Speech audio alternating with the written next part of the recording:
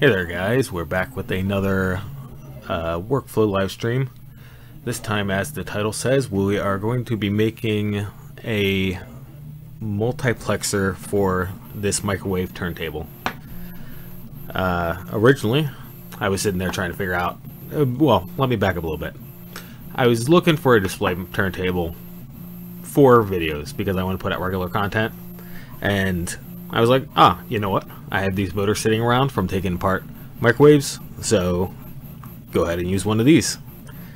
And honestly, it should have just been that simple. I should have just thrown one of these. I still have the plates and the rings with the rollers on them. Also, for the record, in case you weren't here last time I was 3D printing, any noise you hear in the background would be my 3D printer. I apologize for that one. This should have only had about 10 minutes left on this print, and then it would have gone away and we would have had nice silence for the rest of the stream. But unfortunately, I was still hooked up to Pronterface, and I went and unplugged Pronterface, and then the print restarted. So, whoops, my bad. Anyway, back to the topic at hand. So I went ahead and modeled up this infusion earlier. I didn't do a workflow stream of that because I didn't figure it was very important. It looks like the fixture holder, the mounting holes are correct. I tested them on both of these. I have two different motors here. This one I'm not going to use. I'm just using this one. I'm just checking with this one to see if these are universal for any motors that I get in the future. It looks like they are. Both these brands of motors have the same exact mounting holes so far, and it looks like they have the same exact position for the drive output, the drive shaft. As you can see here, though, I had to break this open because I was way off on the drive shaft. I think what happened was when I modeled it up earlier, I started off on a single component and then went back and switched it back to two components, one for the shaft, one for the motor casing. That way I could rotate the shafts in fusion.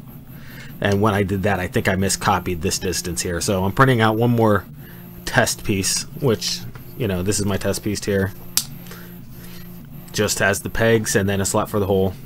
I also have that test piece on the bottom just to make sure that the spacing and everything is correct on this. That's less important, I don't think. I mean, it may be important to some people, so I want to make sure that it's right anyway.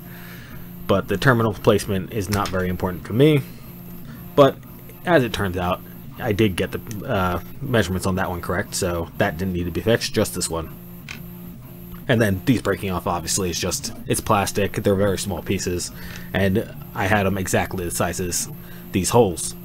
One other thing that I will mention before we get started on modeling up the actual turntable for this. Well, there's a couple things I want to hit, but in terms of video quality, since I've already said something about that, when I'm doing stuff on the desk here, I still haven't really figured out where the best place for my mic to be is. Because obviously right now I'm staring through my pop filter at my desk is basically how I'm set up here, with the microphone straight forward in front of my face, between my face and the monitor, which means that I'm actually blocking part of my view of the of my streaming window, and that's kind of annoying. I prefer for this microphone to be somewhere else, but I haven't quite figured that one out. So if at any point it sounds like I'm speaking down when I'm using this microphone, when I'm working on the desktop more specifically, that's because I literally am speaking down towards the desktop because I'm looking at the desktop. So that's what that is. I'm going to go ahead and listen back to the stream and see how exactly it turns out. And then we'll go from there, make decisions from there. If I can, I'd prefer to move this microphone somewhere to my left where I have open space. That way. Unfortunately, the way my stand works, well, actually I could get it over there. I could get it over there and it would work fine. It's just, I don't know, I have to keep on turning my head to talking to the microphone. It just seems awkward. So we'll figure out what we're going with this. Back to the topic at hand, these motors. So just as a quick demo, I will go ahead, and as you can see, these are AC motors, and they just plug straight into 120 volts, 50-60 hertz, which is exactly the wall outlet, right? At least here in North America, and they just go. So this is literally just plugged into one of the microwave plugs that I salvaged. This is normally this would be going to a board. They have a board inside that this would plug into, and then it would hopper off of the board to this motor. But this just, you know, goes straight here, and let me plug it into demo.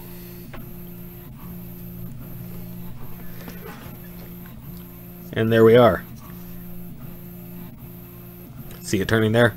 So this is 5-6 RPMs per minute. That is honestly a decent speed, and honestly I should just leave well enough alone. Just put this with a plate and a one of the wheels to hold it, and just let this go to town. One of those things, if I want it going quicker, I can always speed that up in post-processing. If I want it going backwards, I can always do that in post-processing, just run the video backwards.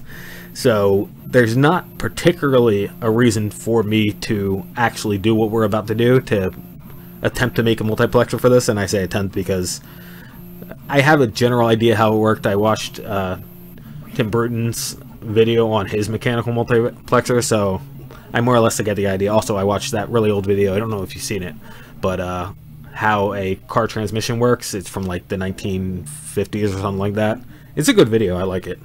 But regardless, I get the idea. Slide the gear back and forth, gear engages and disengages, etc. I don't think I'm going to actually put a clutch into this system because I don't see the need to it.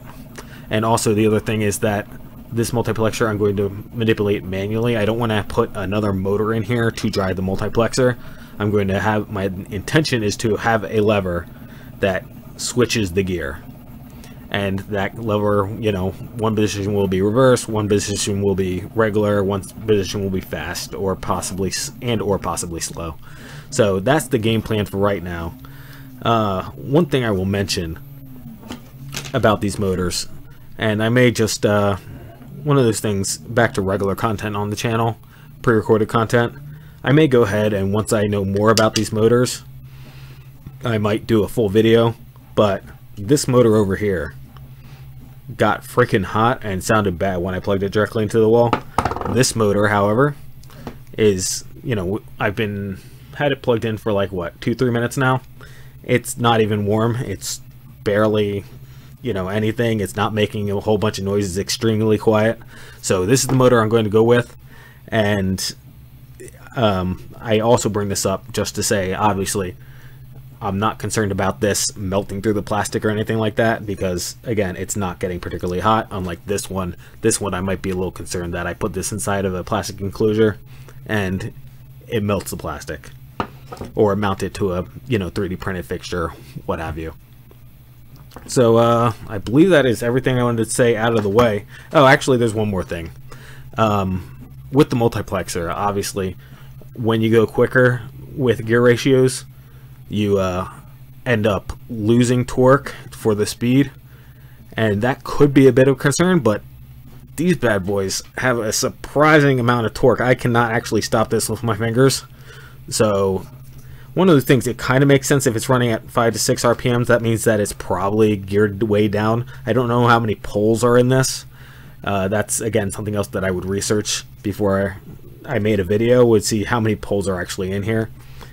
But assuming this is just an AC motor with, let's say, 4 poles, then normally this would be running at 4 poles is 1800. I think 1800 RPMs. So to get from 1800 to 5 to 6 RPMs is a really large gear reduction, which would explain why it's such high torque. So if we reverse the gear reduction to speed it up, we're still going to have plenty of torque, bottom line. So that gets everything I wanted to say out of the way as far as I can remember. So let's get to designing. And we'll switch back over to Fusion. Now, as I mentioned in my previous video, if that is still up at the time that you see this, I have set up a second user, and therefore I am more comfortable sharing full screen here. I'm a little less comfortable because Fusion, when I open up this sidebar, is going to show my username, which is a little annoying. Not even my username, my real name, which, you know, on one hand isn't as big of a deal, but on the other hand, you know, better not show it. So that is something that's going to be a bit annoying with this setup, but as you can see all the menus now. I can click menus, you can see them pop up. If I hit extrude, you see this window now. In my last video, we didn't have any of that because I was doing a window capture, and all these pop-ups are on new windows, new tool windows, and including this this tree view. So that meant that nobody could see it in my last video, which was quite bad. But we've got that fixed for now. I am just going to really quick, because I need to pop this open and get this motor into here. I'm going to really quick switch scenes, and then I'm going to get us set up here for making this multiplexer. Save. Turntable. Multiplexer. And honestly, looking at it right now, where's my preview? Let's see. Yeah, you know what? You actually, the only thing you can really see is all my stuff, all my files and stuff. So it's actually probably alright for me to have this open. I do have the top line cropped, and that's where my name is. So, you know what? I feel comfortable copying over here. So I just have this in this miscellaneous project that I keep around for random doohickeys and doodads. I've already gone ahead and saved the file over here, and that means that I can now insert the microwave table synchronous motor. Insert. So that's that. And one of those things, in case you're not familiar, obviously I'm making changes to this. I may have to make another change once this test print gets done to get that shaft in the correct direction, but that will update on here. Shoot, actually, because I'm using insert and not derive, it won't. So let me switch that back. I will have to derive this since I'm still making changes. Normally, for stuff like this, this is never going to change because it's an object that exists for real, and it's not anything I have ability to modify, and therefore I normally use insert just because it's cleaner. But where are we at? Derive. But unfortunately, that is not going to work on this if I got to make another change. So we're going to have to derive. Turntable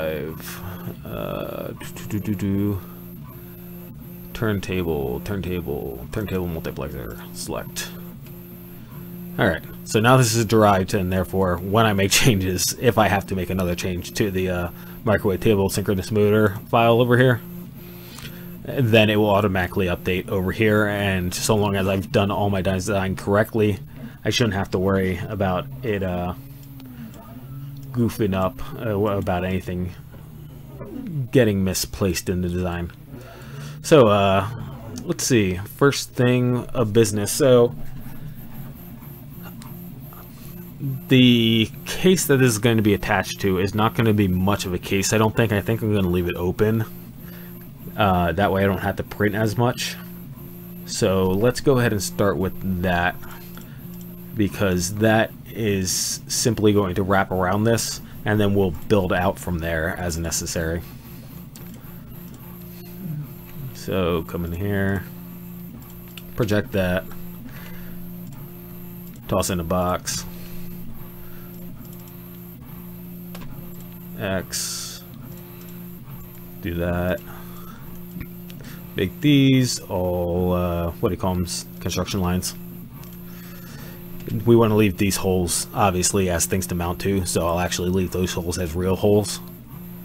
And this outer bounding box will be used to do an offset like we did last time. Whoops, tangent, and then we'll do an offset. And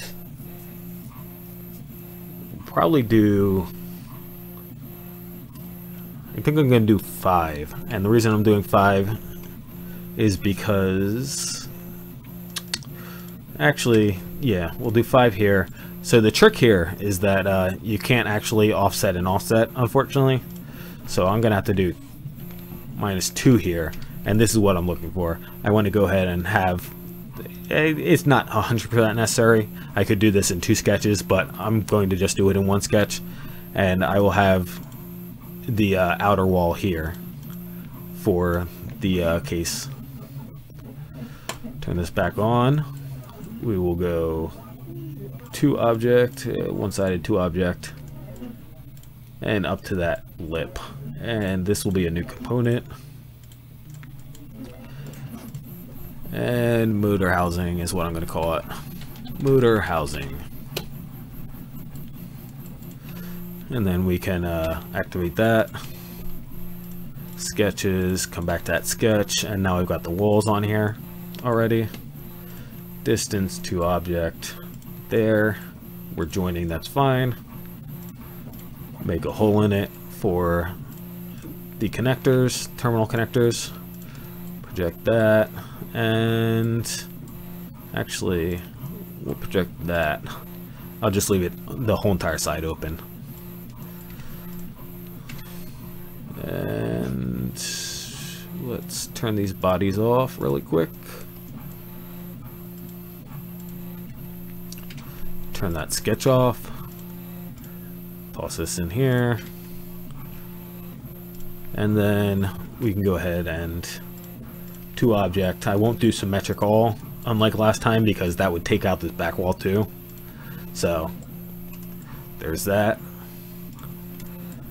And we can hop back up here. So as you can see, we'll just mount this through this available screw holes. The terminals will get plugged in right there. And then for the rest of it, again, we're going to have a large glass table up here, and I don't want to 3D print a full base for that large glass table. So for any more structure, I'm probably just going to use a box or something of the sort, either wood or cardboard, whatever is necessary. That way I don't have to 3D print a full, let's say the plate is 10 inches, let's say. I don't have to 3D print a box that will, well, the ring will probably be 8 inches. If it's a 10-inch plate, the ring will probably be 8 inches. So I don't have to 3D print an 8-inch plate, and that's especially important because typical print bed is about 8 inches square.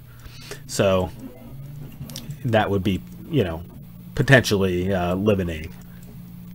Instead, we'll go ahead and just use whatever we have available on hand to get the plate onto a platform. So now that we got this done, just make that black, and I'm going to go ahead and, as built joint, these two together. And actually, let me make sure I'm clicking the actual components. And a rigid joint is fine because we don't want those moving. I could have done a rigid structure there, whatever it's called, rigid group. That would, it basically does the same thing, especially because we only have 2 objects right now. It doesn't make a difference, but if I had a whole bunch of objects I wanted to keep relative, then that would be a good use of the rigid group.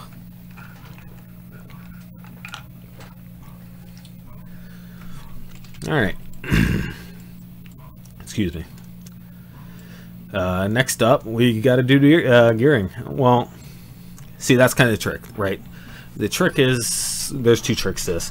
One, I didn't bring the ring home that the plate's going to sit on, so I don't know what shape. I assume, and I may not be correct, but I assume it's the same exact D-shaft shape that we have here. I can assume that, that's fine, but I may have to change that in the future. Meanwhile, obviously, if we're going to have a whole bunch of gearing here to multiplex into, that means that the output shaft is going to be somewhere else. It's probably not going to be right above. It technically can be, but it probably will not be. So next up is figuring out how we're going to multiplex this. It has been a long time since I've seen Tim Bruton's video on it, but as I recall correctly, if I recall correctly, he used worm gears and helical gears, I think. Actually, let me go ahead and pull up the video really quick. And it's one of those things that worked well for him, and honestly, I was just going to take regular gears and mesh them together, like just slide them past each other. So it's one of those things. We'll see what we end up with. The helical gear, worm gear thing, if that's what he did, I might try to replicate that. Otherwise, sorry, let me just look it up really quick. I'll just go with what my initial intention was. I kept on saying Tim Bruton because of Tim Burton. James Bruton. My bad. I apologize for that one. Holy cow. Okay. Yeah, really sorry about that.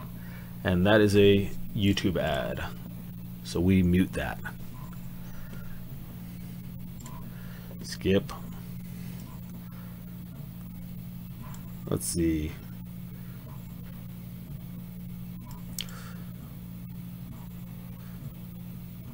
Okay, so it actually, so he has regular gears meshing with the multiplexer, and then worm gears are going to be the things that he's outputting off of, is how it turns out.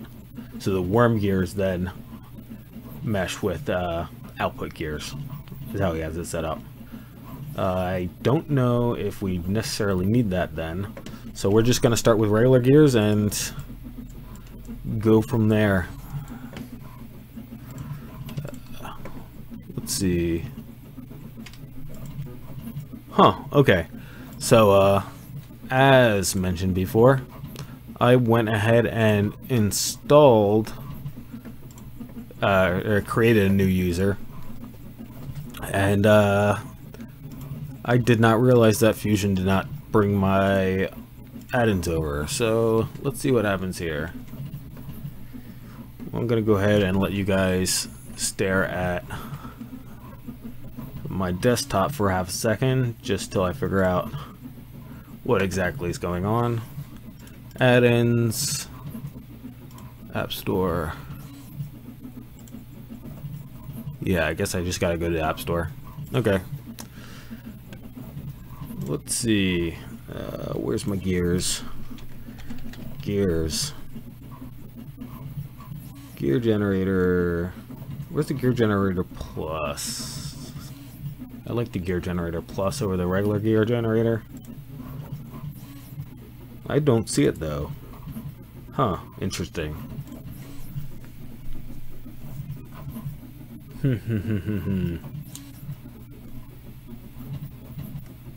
I guess we're just going to... Huh. Oh, there it is. I found it. Alright, Win64, download. And they want login information. So just give me a second while I get this downloaded.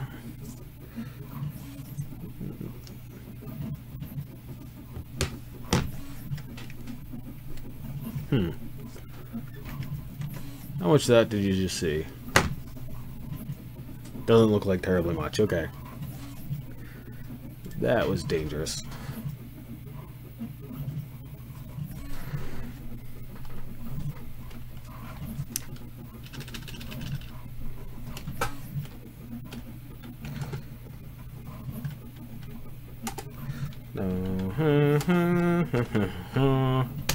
Sign in. Never remember.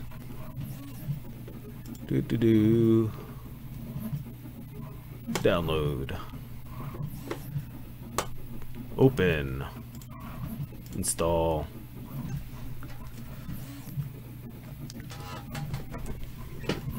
Alright. It's please waiting. While that's happening, I'm going to go ahead and come over here. And let's start talking. Oh, there's the, I wonder what happens on stream when oh, there's the print being done. Wonder what happens on stream, I was going to say, when I get the Windows, full screen authentication thing. Huh. I'm guessing I have to, restart Fusion in order to get that add-in working. So I'm going to go ahead and restart Fusion. Fusion, restart.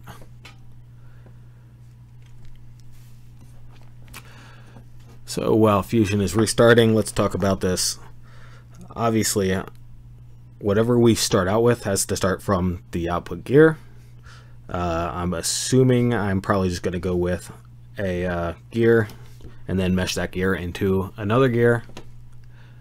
And let's see if, yep, Gear Plus is installed. So let's hop back over to Fusion. Fusion still look alright? Yeah, Fusion still looks alright. And let's open up Turntable.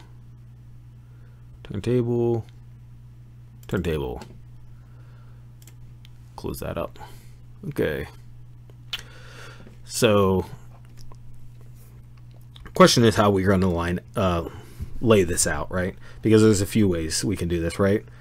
We can have the lever rotate long ways. I believe we should be able to get to work,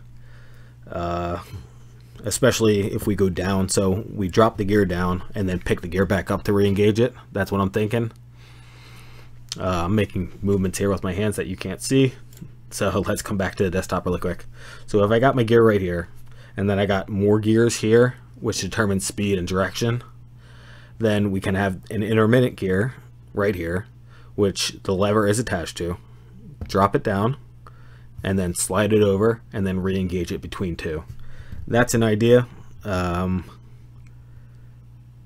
Actually, rather than have the lever come out the side, it'd be easier to have it come out the top. The only problem is that our plate is up top, so that would be a bit of a trick.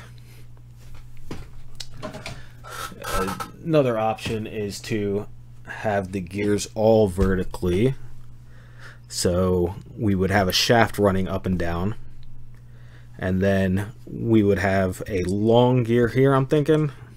So a gear here, a long gear here that slides up and down again, and then at each level it interacts with a different gear.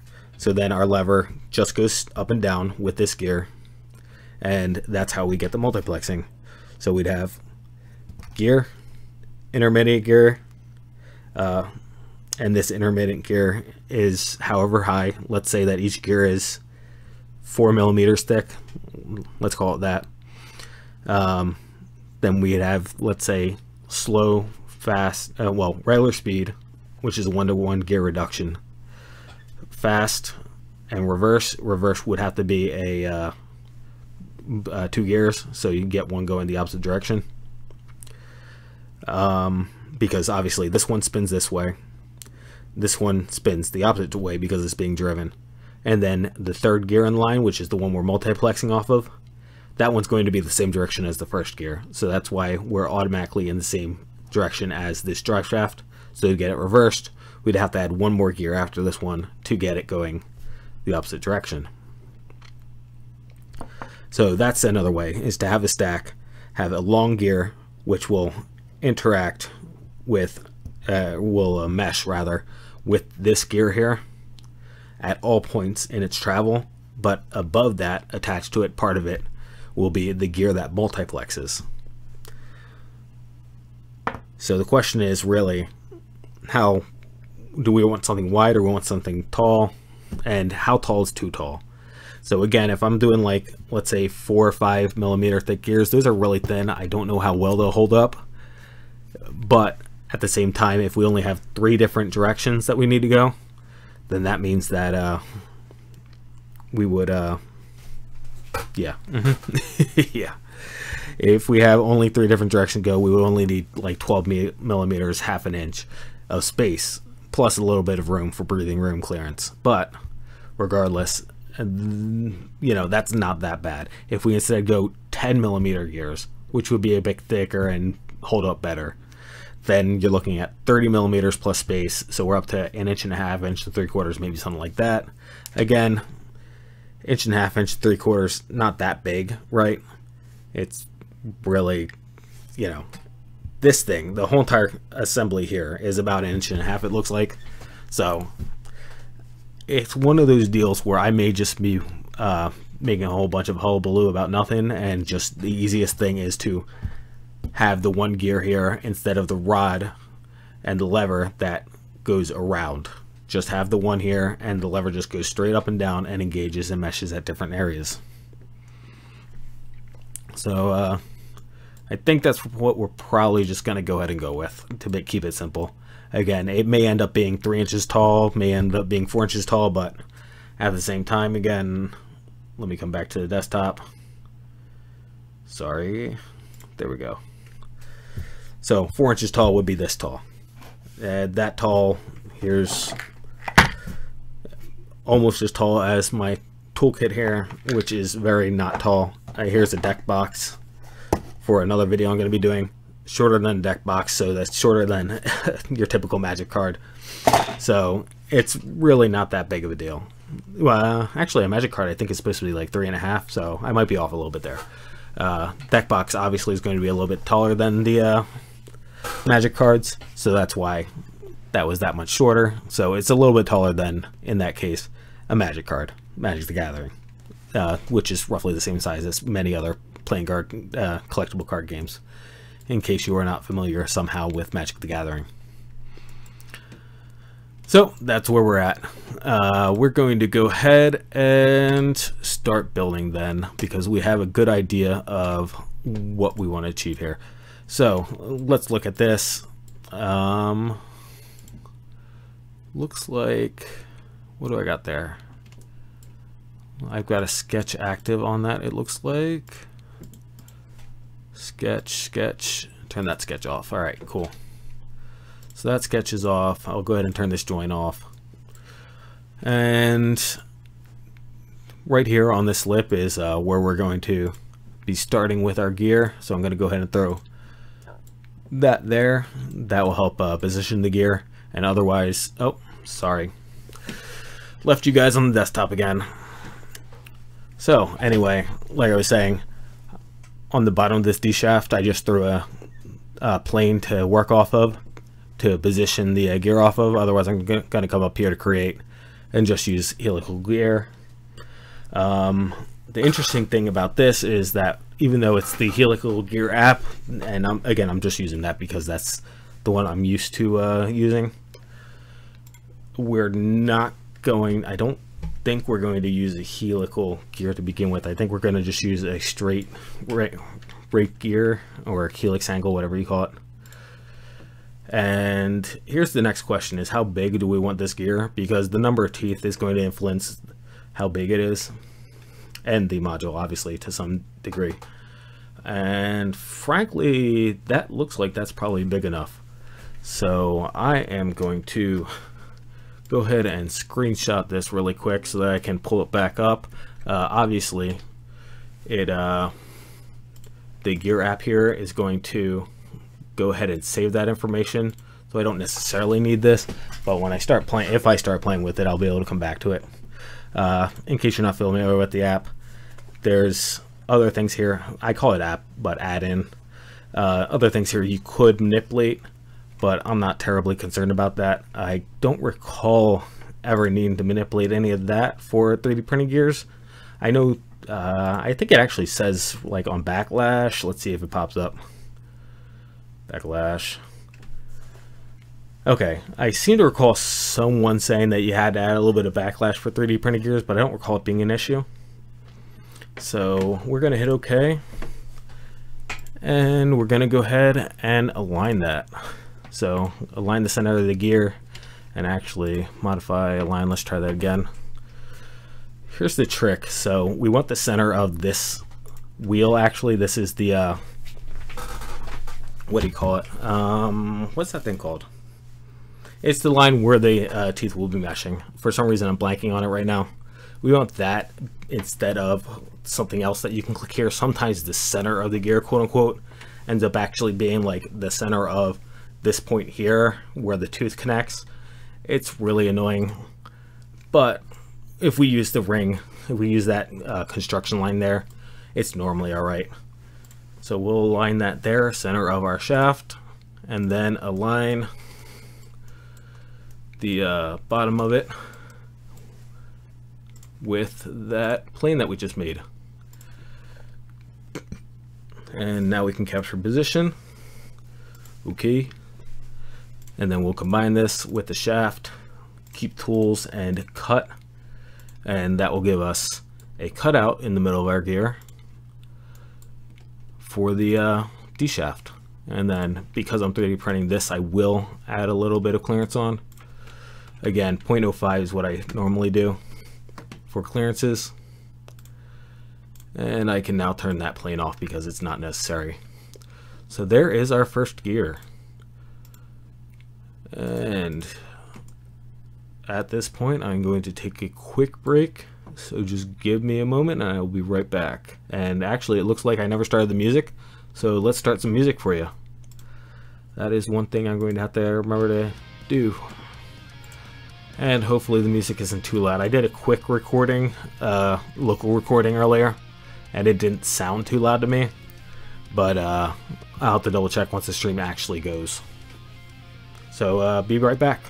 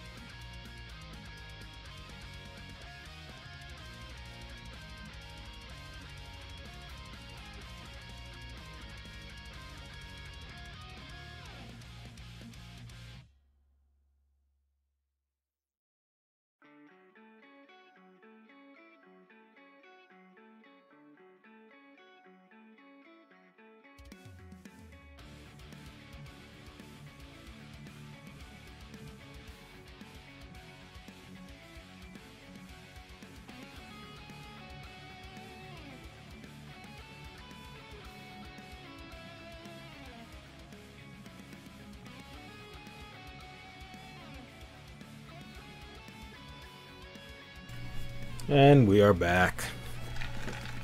Undo this one because I don't need that sketch anymore. Alright, so where we left off, we have our first gear. Again, plan is to make one big gear that rides up and down here, continues to stay meshed with the drive gear here, and then meshes with other gears as it goes up and down. So that's what we will get started with next. Next question is, how big do we want it? What we can do, so it's actually not necessary for it to be the same size as this to maintain a 1-to-1 gear ratio, because if this is a gear ratio of 16 to, let's say, 8 over here, this gear that's going to be interfacing with it, this gear that's interfacing it with it, we can then have a, let's say, 16 on top of it, and then interface that 16 with an 8-tooth gear on our multiplex. So our multiplexed gears can be 8 tooths, and that will get us 18 to 6, or rather 16 to 8, and then 8 to 16, and then back to 16 by 8, and that should all even out to back to a 1-to-1 gear ratio overall. At least in theory, assuming that I have any idea what I'm talking about. Next thing I'm thinking when I'm looking at this is obviously, let's say that this plane right here, right above our, is where we mesh with the first gear, because the gear we're having in the middle here that meshes with other gears is, we don't want that. We want to make sure that doesn't slide too far down. So actually, you know, I say that, yeah, no, we want it different size. We do want it different size because we need to not interact with the other gears over here. So if we just had the small gear, let me get the small gear in here really quick, just so that we have a better visualization of it. So since I just said earlier 8 tooth, I'm going to go ahead and do that. And this gear width, normally this matters, this is not going to matter for us. So I'm going to go ahead and leave it at that. And we're keeping it module 3 so that it meshes with everything else. We're going to keep everything module 3 so that everything meshes correctly. And let's get this moved over so I can actually interact with it. Align that. Let me get this plane out of the way here. And that. So now these are on the same level. That's actually not necessary. So I'm gonna undo that. This is one of those deals where the way this sets up, and I always have this problem and I always eyeball it, is what I end up doing. But the if we look here, this circle basically needs to touch this circle is what we need to do, but a line does not align this construction line to that construction line via tangent, unfortunately.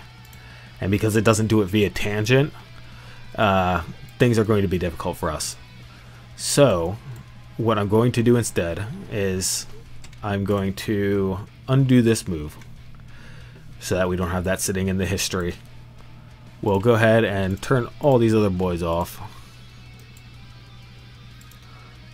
Turn that plane back off. Turn that gear. Oh, whoops. Looks like I accidentally killed the gear while I was doing that, which is unfortunate. Let's turn this off. Get this gear here. Get our 8-tooth gear back. And then I'm going to go ahead and get the radius of this, or the diameter, either one works. So 24 diameter, 24 millimeter diameter. And then I'm going to come back up here, create a new component, and this is going to be the multiplexer shaft. Okay. And I'm going to set this up first, and then I will align this gear to the multiplexer shaft instead. So let's go ahead and yeah, I'm gonna go ahead and just put a plane right here and just use that as a starting point. It's not particularly necessary. Let me rotate this. It's not necessary really to have this perfectly what was I about to say? I don't know what I was about to say, honestly, so I'm going to shut up for just a moment and get this done so that I can move on to it speaking. Where is... This is a little bit difficult to see the construction line here. That looks like the construction line. Unfortunately, with the way the it grays everything out looking at it. Multiplexer shaft, there we go. With the way it grays everything out, it's a little difficult to see, but not that big of a deal. We can make do. Turn these back off. So this is the line we need to mesh with. This is our 24 millimeter line where we want this centered. I'm going to go ahead and connect these. Keep this, actually, rather than horizontal, what I should do is grab the motor housing and grab an edge off the motor housing like that. And then this way I can keep it perpendicular to that motor housing instead. So let's do this and then have that perpendicular. So we're going to mesh perpendicularly to the motor housing. So then not concentric, tangent. At this point now I can create that tangent line and then decide on what this shaft is going through here. And I'm going to make this a 5mm rod because I happen to have for another project 5mm rods sitting around. If you were to recreate this, it's one of those things you can use whatever you have available. For example, if I didn't have this 5mm rod sitting around at work, I have a 1/4 inch, I believe it's a 1/4 inch rod that is basically scrap, and I can easily take, you know, a 5-6 inch piece, whatever this ends up being, let's say, and I'm saying 5 and 6 inch piece, but that would be overall size, I'm assuming. Again, we'll see how this turns out. If it ends up too tall, we might have to change game plan, but my point being is that I can find something else to use. It doesn't have to be this 5mm shaft, so long as it fits inside of the gear. So let's get this created, and we are going to start from the bottom of the motor house. Object that, and then I'm going to just go an arbitrary 8 inches in the other direction. Oh, actually I'm backwards. Distance 8 inches, and we will change this size later on when we figure out how tall it actually needs to be. Come on. Give me that edge, Fusion. Alright, there we go. So this is the shaft that the multiplexer is going to ride up and down on. And now that we have this shaft, we can now align the smaller gear to this shaft, and that will then mesh correctly with the large gear. So let's get that done. Everything's blue. Abudai.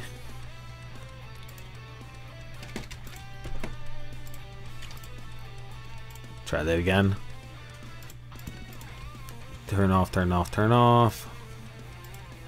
Turn off. No, I want the shaft, so yep. Alright. So that now can be centered on that shaft. And then I can come back and align the bottom of it with the bottom of the other gear.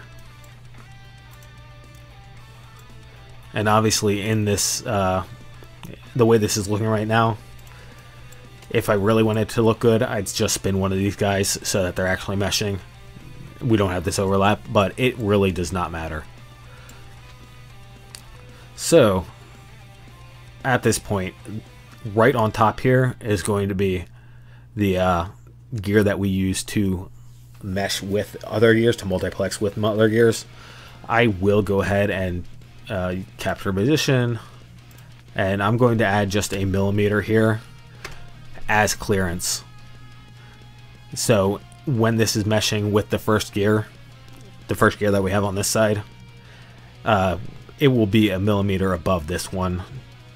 That's really not necessary. Basically, what I'm imagining here, just to catch you up a little bit with my thought process, because I'm not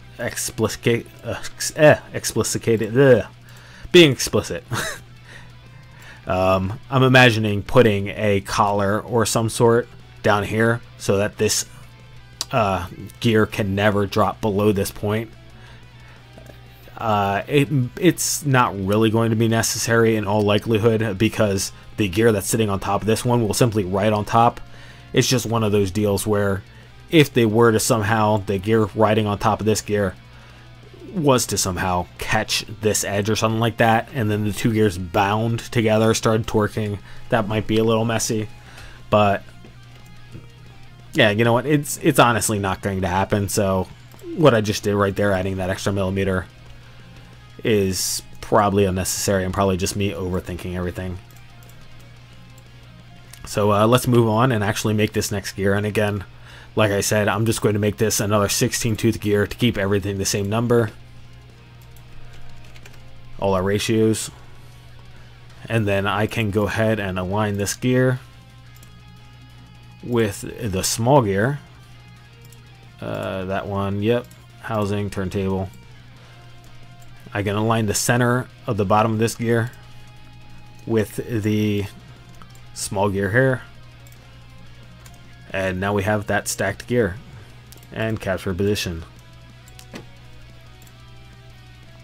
We combined, and don't keep tools this time. I'm going to actually join, and now this is one gear. And since this is actually, I won't cut it just yet. I'm going to wait to cut out this rod portion from the center of it until after we figure out how long this gear has to be.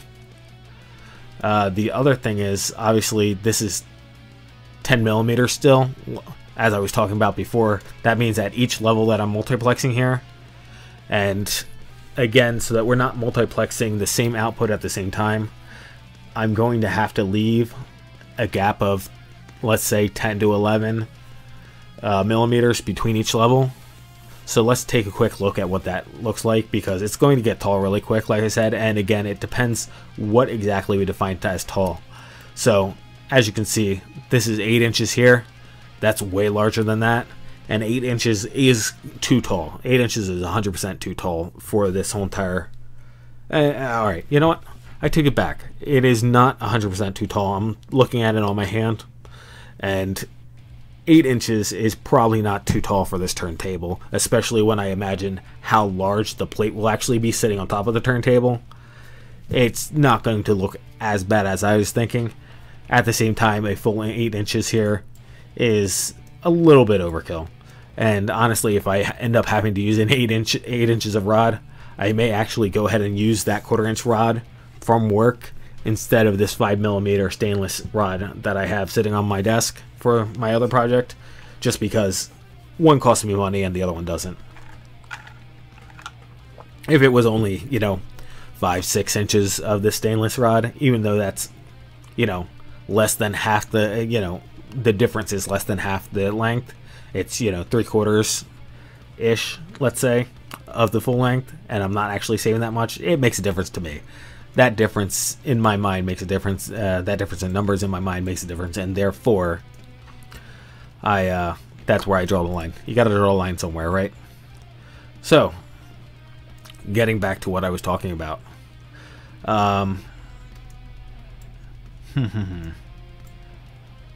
Now, here is the interesting thing: how exactly we design this. So, I've designed this straight across the line here. We technically can rotate around. We don't necessarily need to have it continue heading this way. That's not a problem if it does, because, for example, let me take this right here. That is only 68, so that's, you know, a little over 2.5 inches, close, 2 3/4 maybe. Let's see, secondary units, inches. Yeah, close to 2 3/4. So that's close to 2 3/4 inches between here and here. That's going to end up being 3 1/4, let's say, over on this side. So if we keep on going for another 2 inches, that's only 6 inches wide, which is, again, relative to the plate that's going to be above this, not going to be terribly large. So there's going to be a plate up here that's going to be 8 to 10 inches. Again, I'm not sure because I didn't bring it home, but in comparison, that's not going to be a particularly large assembly. But I will just bring up for now, in case we want to, we can, for example, put the multiplex gears over here, and that would be perfectly okay.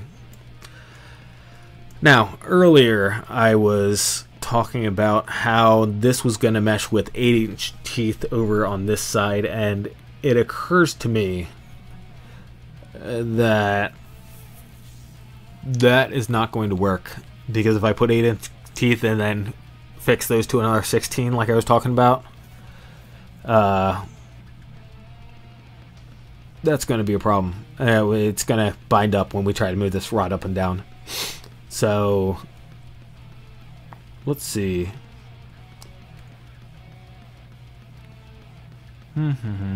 So here was my thinking originally that I did not explain. This is going to be, this part right here, this lower gear is going to extend down however long we need it to extend down in order to multiplex the entire height of the device. And what that means is that we're going to be printing mostly that, and therefore that's why I wanted to keep that 6 tooth. That way we're printing less. If I just kept this 16 tooth here so that we keep our 1-to-1, it pushes it out further. This ring again has to be tangent to that ring right there, and therefore that's going to lengthen, that's going to enlarge our overall space, which is less ideal. And B, I'm going to be printing, let's say, a 5-inch tall gear that is this big, and that's a big difference from a 5-inch gear, tall gear that is the size of that gear. It's quite a large difference. So at this point, we got a couple options. We can add another link in the assembly, so we can go, we've got 16 to 8, 16 to 8, and then could we do another 8? Would that work?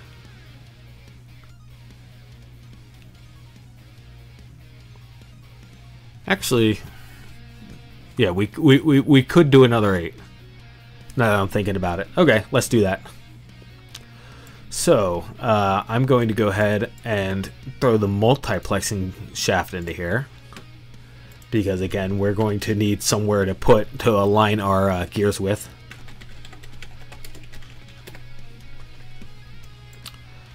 And I'm going to go ahead and just reuse this plane right here. It doesn't actually matter which plane I use because it's just going vertically. I'm going to go ahead and grab that because that's the gear we're going to be meshing with.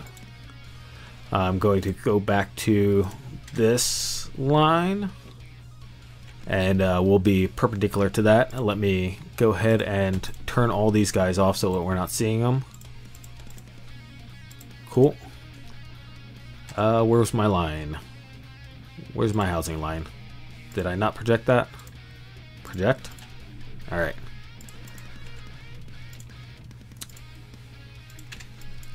These are all construction lines. Again, same exact thing. We're going off to that, and we know our 8 teeth gear is 24 inches, 24 millimeters rather. So we can go ahead and tangent that to that, turn that into a construction line, and again, this is a nominal 5 millimeter rod at this point. It may very well end up being 1/4 inch. And let us go ahead, and now that that's the case, now that I'm not sure what size it's going to be, rod size, and I was considered doing, yeah, I'm just going to leave that as 5 millimeter. So let's rename this rod size. Okay, finish. And let's grab the multiplexer shaft. Oh, I called the other one the multiplexer shaft too.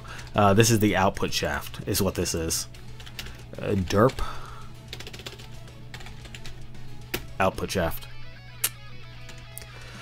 And what we're going to do here is just do a two-sided, and we're going to make it the same size as the multiplexer shaft.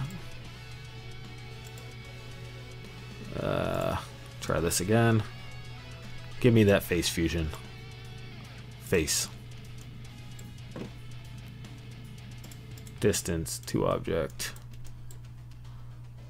Face. Did I get the wrong? Whoops. Deleted the wrong one. I'm getting the correct face up here, but down here it is being a dork. Nope. Stop. There we go. Alright, and we are in the output shaft. What you call it? So that is correct. And that's our assembly thus far. Let me color these in to make them a little more easy to see. We'll call that steel. That's fine. And then plastic.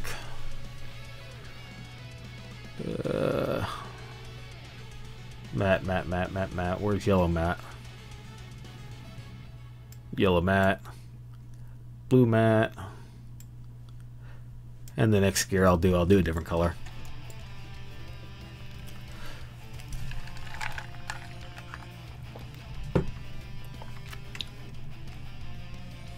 And I just changed this name to output shaft, but the way I was envisioning this when I said actually we can add another 8 tooth is having an intermediary shaft.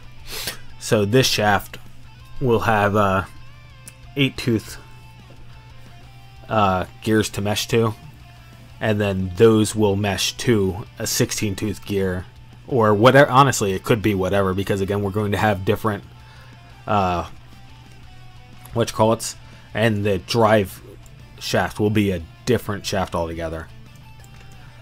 And again, this is just to keep, and it's one of those things, I'm thinking it's not necessarily, we need it to mesh all the way through, so it is necessary to it is necessary to have this intermediary gear here. And in case you're not following along with my random rambling, I will show you in just a moment as we create our first set of gears. So this is going to be another 8. Okay. And that guy, like all the others, is going to get aligned onto the shaft. Align. Center that, okay, and then we will align this at the home position for the multiplexer gear, which would be aligning the bottom of this or the top, because these are the same size width. You can do bottom or top, it's not necessarily it doesn't necessarily matter. And plastic matte, not translucent, green. So there's that. And now on the drive shaft, so each of these intermediary gears are going to spin free. That way we don't have gears binding in between while this is spinning. So for example, if all the gears were stuck to the same one, and then we had our output shaft with the multiplex gears on them, if, for example, the slower gear, the faster gear, etc., the reverse gear. If we had that shaft, if we had all these in sync, then when this bottom one turned, it would turn the top one, the next one up, and then the next one up would also engage with the multiplex gear over here. As it is, this one will spin because it's being driven, and then the next gear on the output shaft will spin, and that will spin all the other output gears, and those output gears will spin each of their individual intermediary gear, but the intermediary gear will not affect the movement of all the other intermediary gears. I hope that made sense. At this point, I'm going to go ahead and actually, let's pattern on path. I actually have never patterned up a rod before, so this will be interesting to see whether or not it works. It does not work. Okay. I can't select that. Although I could select that. Spacing, start point 0, and the distance between gears, again, as this multiplexer gear moves up and down, it needs to have a gap between each of the gears that it's interfacing with, where it is not interfacing any gears. Otherwise, or at least while it's not interfacing 2 gears at once, is how I should say it. It can't interface 2 gears at once, because then the whole entire mechanism would bind. So we need a gap at least big enough, which would be, I'm going to call it 11 millimeters. Might be able to get away with 10 plus a little bit, but I'm going to call it 11. Let's see.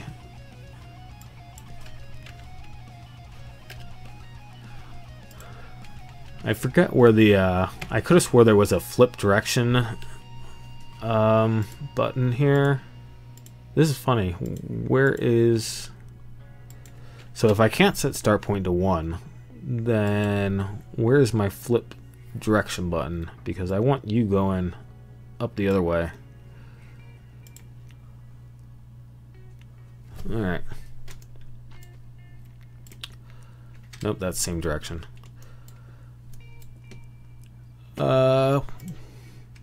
We will go ahead then and intermediary shaft, front, project, that, okay, and do this, and we'll use this as our line and see how that changes what we're trying to do here. One thing I will mention is that obviously all these gears, so for example this one is the drive gear. I haven't been renaming them and I haven't been putting them into individual components. So this gear and this gear are the that would be the 8-tooth gear and the 16-tooth gear. These really should be in the same component, and you know what, maybe I will just do that now. Just drag that up. Grouping them into individual components, the gears, I don't feel is really necessary in this particular design, but it's something I probably should do. So back to where we were at. Pattern, a long line, component, that, select, path. Alright, we're going in the correct direction this time. Spacing, distance is going to be 11, like I said. Start point 0. Oh, actually, sorry. This is going to be 11 plus the thickness of the gears. And I should probably go ahead and make that a property at this point, parameter. Gear thickness 10. Okay, that way if we ever need to change it we can. And unfortunately these gears, the biggest problem with all of these gear columns is that you can't go back and edit them. All the gear programs that I've tried, you can't go back in and change the parameters on them after they're made, unfortunately, which is a little bit of a problem, but it's one of those things. Just don't screw up, right? This, we're going to fix that then. Gear thickness, and let's see. So like if this is first gear, standard gear, and then this is faster, this is slower, then I would want one more to do reverse. So there we go. And this more or less dictates the overall height. I say more or less because the reverse gear is going to have its own secondary shaft to interface with, and it can just have another 8mm gear on it to reverse the direction. So let's I'm trying to decide what order to do this in.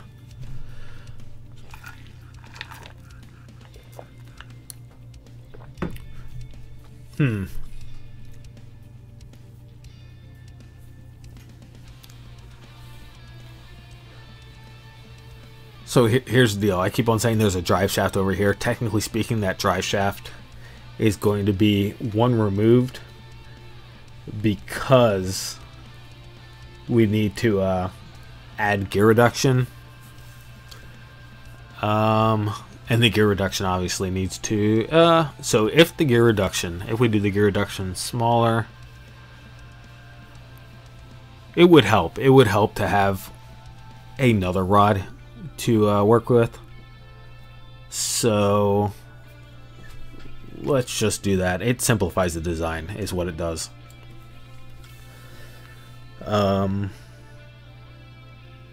I'm just trying to visualize this, how exactly I want this laid out, because again, as I mentioned at the very beginning, we are just wandering off in space in this direction. We probably should start wrapping back around, in which case this shaft, rather than being perpendicular, I should probably change to like a 45, and then we'll do another 45 this way. So let's go ahead and change that. That is perpendicular instead. 45. Okay. And obviously that did not align correctly. And strangely, I have two of these, which means that I was not paying attention when I did this. And instead of going back into the previous alignment, I started a new one. Close, close, close, close, close. Will you? Alright. There we go. Clicking always works better, right? So that on that. Okay. Align. That. There we go. That to the multiplexer gear. Multiplexer gear. Bottom of that. Okay. Looks good. Finish. And we are way off. What did I do wrong?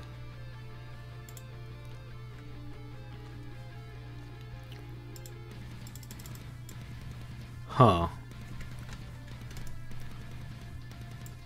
How did this move? Let's see, let's see, let's see. That is correct. That is not correct. Okay. Let's fix that. Deleted. Finish position. Deleted.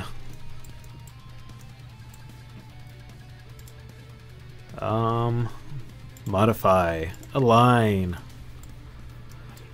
Try this again. There. Huh. Why are you not going to center?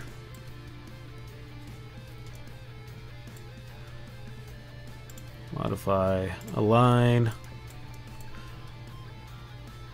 Center. Center. There we go. Much better. Modify. Align. Kill that. There. There. Alright. And we are not in the correct position, are we? Oh no, we are. Alright, cool. I got scared for a second there and got concerned that we were not at our 45 degrees that we were shooting for. Alright, cool. Everything exactly where we want it. Beautiful. Okay, next is the interfacing shaft for the outputs. So let's go ahead and get that one, and again that will be we got an 8 to 16 and then an 8 to 16. So this 8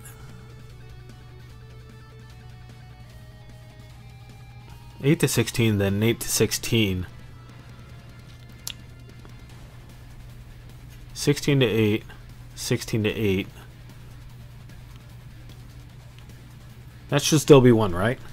So I should be able to just make this another 8mm gear.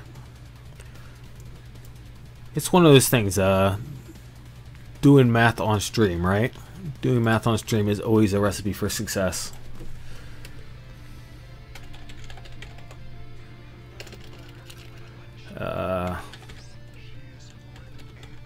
What do we want to call this?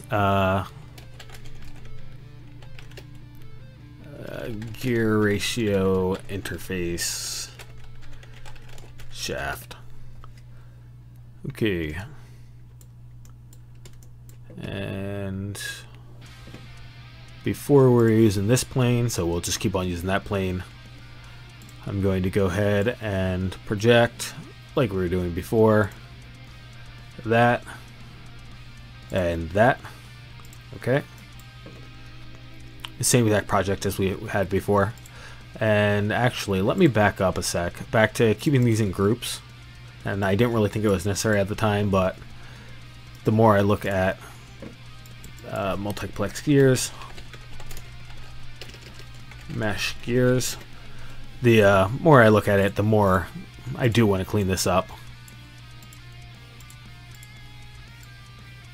Get in there. Alright. Let's go. Huh. Why can't I cut you and paste you?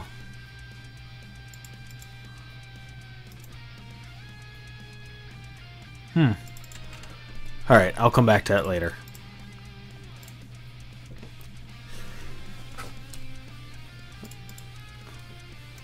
So here we are, and whoops, no. Don't do that. Give me back this sketch. I wouldn't be in this sketch. Turn all this stuff off. Turn that stuff off. Make those construction lines. Make that 24. Make that a construction line. Make that I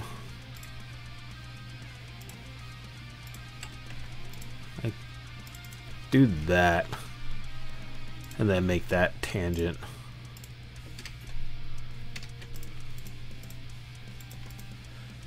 And then we got our 5mm rod, just like we did before. Rod size. And we make that, again, equal to the multiplexer shaft. There it is. Two-sided. Distance to that. Distance to that. Okay. There we go. And now we can hop back out. Turn all these back on so we can enjoy what we're looking at. And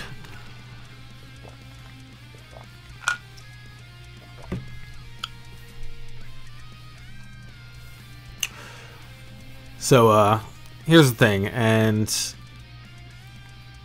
this is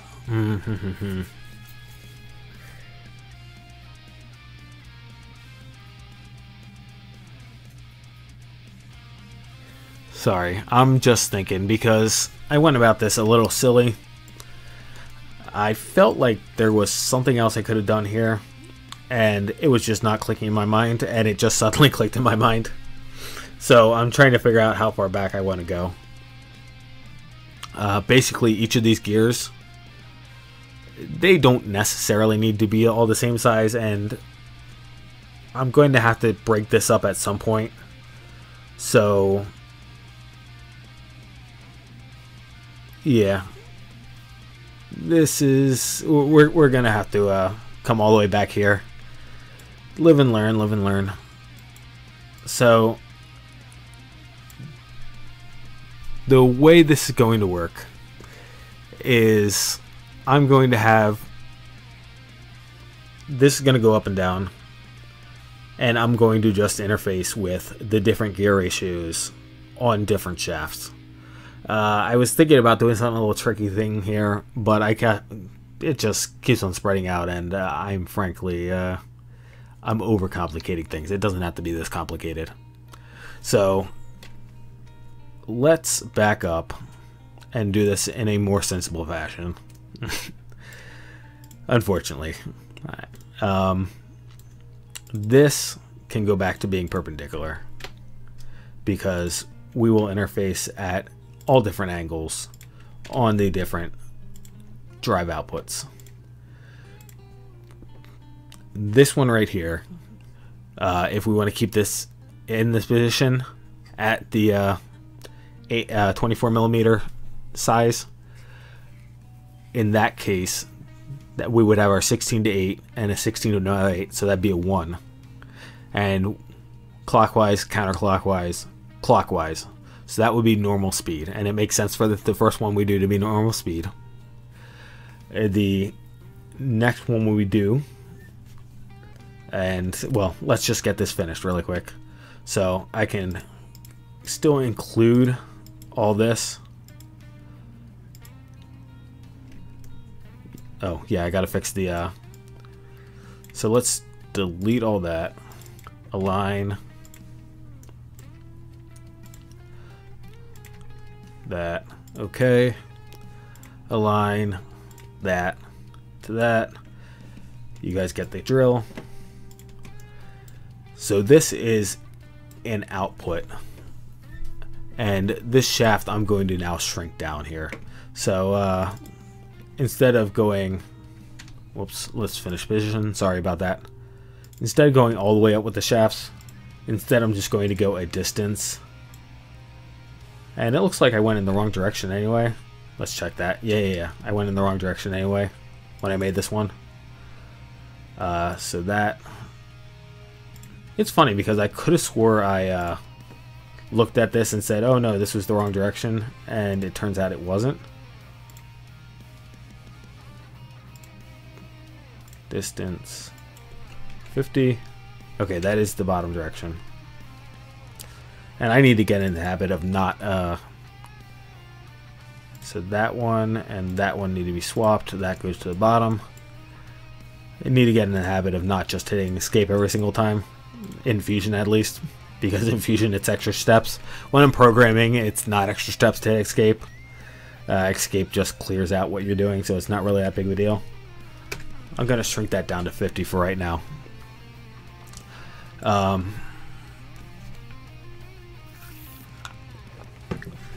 This, as stated, is going to be a 1-1 reduction, and we're going to go ahead and put the output shaft over here. But first, I want to get all the other ones lined up so that you can see what I'm talking about with the new setup. So I'm going to do what we did before. Project. Come on. Whoops. Actually, don't do that. Don't do that. Create a new component. And this one is going to be fast shaft. Project that. Sorry. Use plane 3. Project. And see if we can find, there it is, that. Okay. Go ahead and get our edge like we've been doing. So all this looks the same, right? And then we're going to really quick turn everything off. And from there, whoops, go 45. Stop. 45. 24. Tangent. And rod size. Rod size. And extend that one up. And again, I'm going to go 2 directions. One will go down, but the other one is going to be an arbitrary height for now. Now this is the fast shaft, right? And actually, at this point, I'm going to go ahead and stay in here. And the fast shaft, we therefore are going to want a smaller gear reduction, so that each turn of the 8 teeth, of the 16 teeth, spins ours faster. And so we're going slower right now. If we do another 8,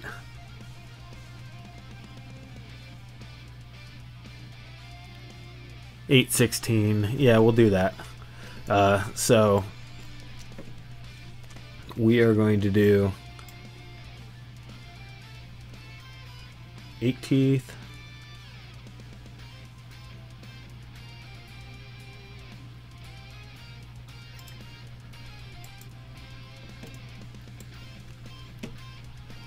I am not making noise right now because one of those things, I've only just started streaming and we are now at an hour and a half and my brain is starting to turn off, especially because it's a bit late where I'm at right now.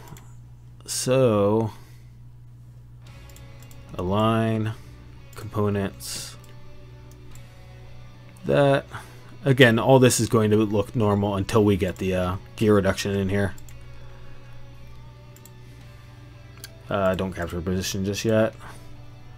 Modify, align here to our other one there. There we go. And now we can capture position.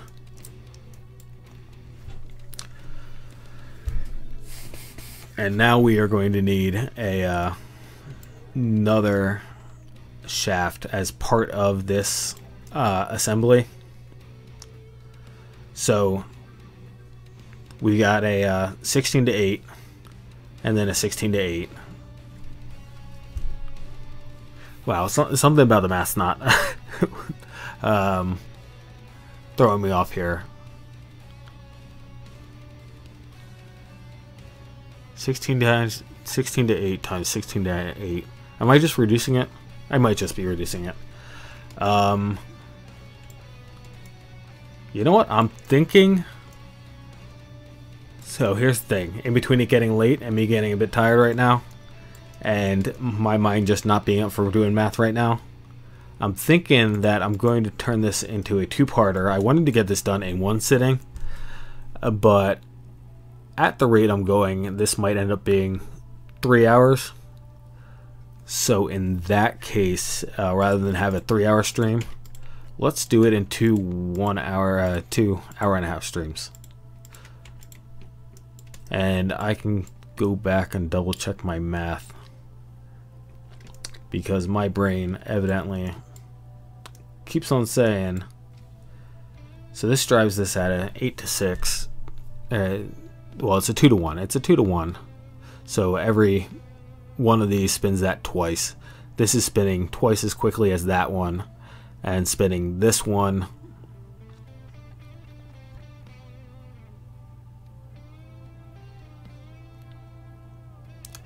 it's spinning this one for every one turn of this. This is spinning twice. So yeah, I am still reducing it more. I am being silly, right? That's a 2 to 1, so 2 to 1. That spins twice for every one of this. This is spinning 1 to 1, so this is 2 times for every one of that, and then this is spinning that 2 times, so this is actually 4 times right now. Yeah, so I've been doing my math silly right now. So that needs to be corrected.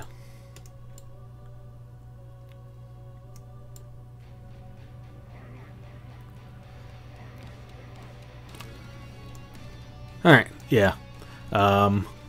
That is a bit dispiriting, but yeah. How about I get some sleep and we come back to this tomorrow? One of those things. If I wasn't streaming, I'd just power through this and be, alright, you idiot. But you know what? I'm going to give myself a little bit of break here. I'm not going to be too harsh on myself, and I'm just going to say, okay, not everything works out the first time. I know it doesn't work out the first time. So let's actually, and this is a good excuse. My good excuse is going to be, ready? I'm going to go ahead and print what we have so far, and then we're going to have a physical model to play with. And that's my excuse for why we're not going to finish this today. So anyway, thanks for joining me. Sorry this stream is longer than I intended. Again, I was hoping, honestly, it's one of those things, probably a little silly to have hoped this to get done in an hour. It probably was going to, at the earliest, be an hour and a half stream if I didn't just go crazy and overcomplicate things and get the math wrong. 2 hours might even have been more reasonable guess. Even that would have been alright. I would have been alright with a 2-hour stream. But seeing as I'm clearly off here, yeah, it is what it is, like I said. So thanks for following along with me. Obviously, workflow streams things are going to go wrong because they're not dedicated videos where I can do editing and make sure everything is perfect. So this is part of the adventure. I hope you enjoyed the adventure. Have a great day, evening, afternoon, wherever the heck you are. And I will catch you on the next stream where we will finish this off.